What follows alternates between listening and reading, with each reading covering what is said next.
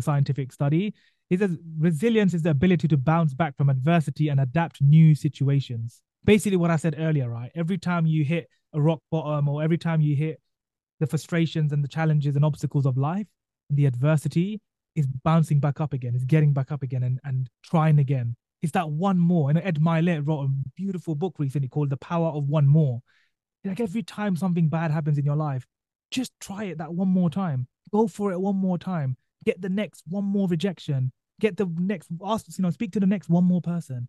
If you can't find a relationship, speak to the one more next person. Like just that one more, the power of one more. Again, another book I'm recommending on the podcast to everybody to go and check out from Ed Mylett called The Power of One More. I've just been listening to the audiobook and it's just like resonating with me so much because like it just talk and it's just so simple. Like you don't have to be a Einstein to realize that, right? It's common sense.